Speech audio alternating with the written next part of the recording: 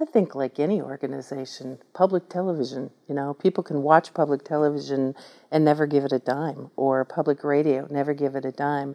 But we know perfectly well that the kind of information, the kind of presence that brings into our household is huge, the amount of education it brings. I look at services in a very similar way. You can choose not to fund those things. You can choose to just leave it alone and distance yourself from it. And part of that is, I think, simply your own conscience, being able to deal with that on your own.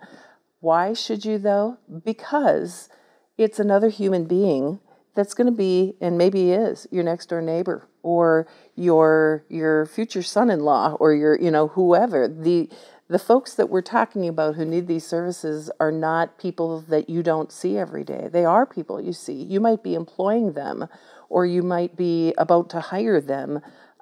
They could have great influence on you.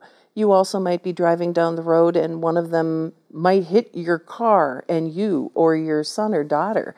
And so you might feel like by not funding something, you're not working with these people, or that these people are over there somewhere, but they're not. They're all around you. And so it's really a matter of making an environment for yourself as well as for them that's livable.